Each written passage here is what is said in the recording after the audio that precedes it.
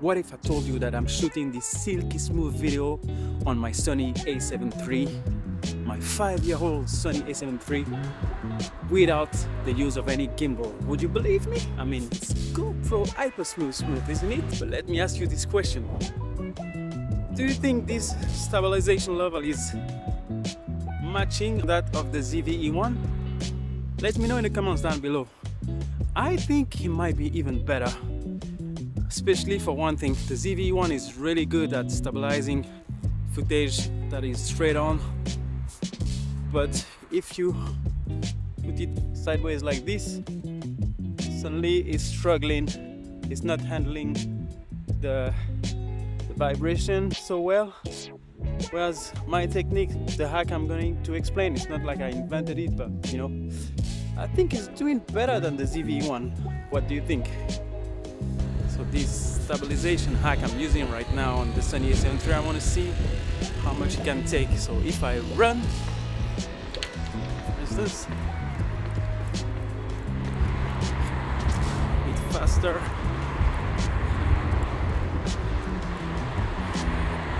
we're gonna see if I can handle the vibration of such a super shaky clip.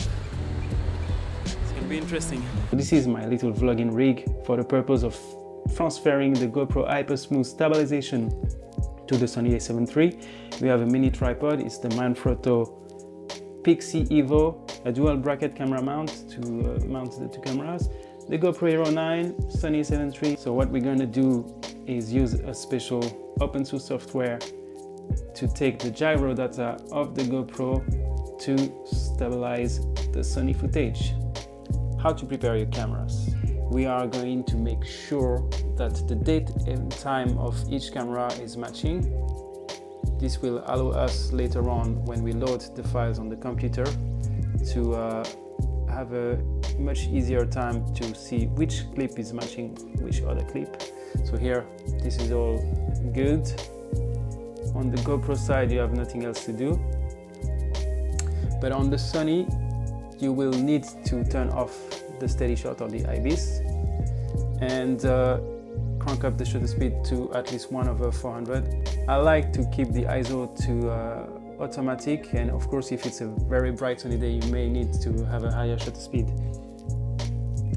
You can also set your ISO manually if you want. Next, when you're ready to record, you're gonna simply press record on the GoPro, then on the Sony, record your footage, your clip, and then press stop on the GoPro and then on the Sony. And now we're gonna jump on the computer to show you how it's done. Now that you are done with your recordings, you're gonna copy your GoPro and Sony clips on the same folder on your computer.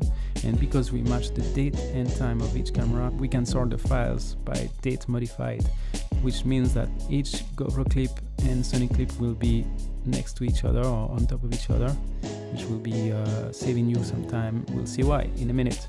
Next, you're gonna go to a web browser and look for Gyroflow. Gyroflow is an open source software that is used mainly by FPV filmmakers to stabilize their footage, but it can be applied to any camera really. You're gonna open the website gyroflow.xyz, download Gyroflow, follow the installation instructions, and I would recommend you to also download the OpenFX plugin for Davinci Resolve, which is my editing suite of choice.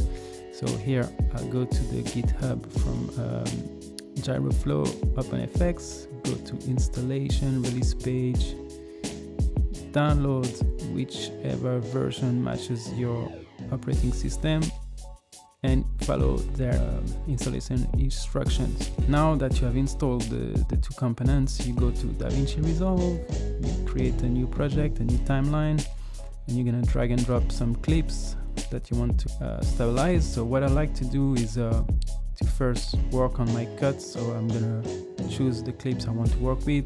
I was on the edit page, doesn't matter. So once you are done with your cut, you're gonna open your toolbox, go to OpenFX, and Gyroflow should be listed here if you installed it correctly. You're gonna drag and drop it into your first clip. So this is the clip C0023. and you have your inspector open here. You have the Gyroflow project little setting area. So what I like to do then is to simply open Gyroflow, and I will open the clip 23, choose the matching GoPro clip. So just on top of the C0023 we have the matching GoPro clip, right? And I forgot to mention one thing. When you first load Gyroflow, you need to create a lens profile. It might already be in Gyroflow's database, so if it's the case, you can just look for your lens. So if you don't find your lens listed, you could create a lens profile yourself. Just follow the instructions. In my case, I found that I had created a profile for my Tamron 17-28, and it actually works very well. You're gonna do auto sync. Wait for the computer to do the auto sync. You don't have to change any setting at first. This takes maybe, I don't know, 30 seconds or so, a bit more to do the syncing. So what it's doing is taking the gyro data of the GoPro, and the software will essentially transfer the GoPro's Hypersmooth stabilization to the Sony camera, which is quite amazing when you think of it. So normally I found that after syncing by default we have a bit too much wobble. You can see the building on the background is wobbling. This is due to the rolling shutter, and I like to change the rolling shutter correction value to 27. For some reasons 27 gives me good results. See, the wobble is pretty much gone. And from there what I'm gonna do is export the project file including gyro data, and you will save it to the same folder. So here I have a new file called C0023 Gyroflow. I'm going back to Davinci Resolve, and here I'm gonna browse and link that new file, that project file, and that's it. Now the clip will be stabilized. This is the same clip, so you can repeat the same thing.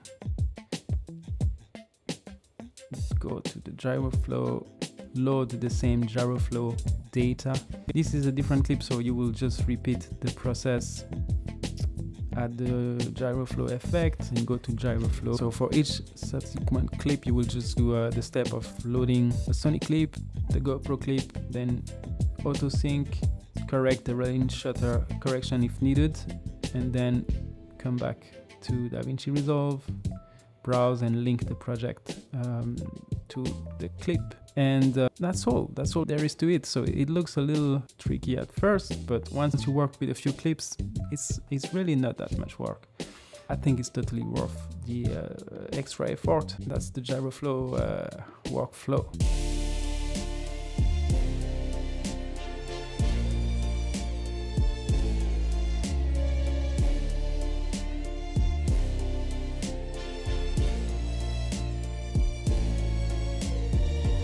If you found this video useful and you want to help me out, you can of course give it a thumbs up, subscribe to see more, and click the notification bell to stay up to date with my latest videos. Thanks for watching, see you in the next one.